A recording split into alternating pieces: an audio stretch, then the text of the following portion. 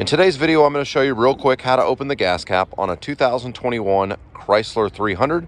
It's a pretty simple process, but this one tricked me a little bit because I wasn't used to it and couldn't find it. It's not in a conventional location like other vehicles.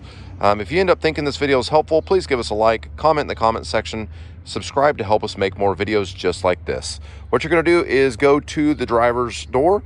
Right inside the driver's door here, you're going to notice a little button.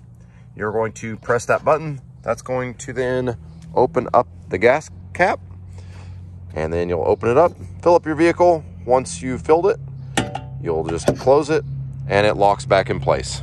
Again, thanks for watching. Subscribe to help us make more videos just like this. Comment with any comments and give us a like if you thought this was helpful. Thanks for watching.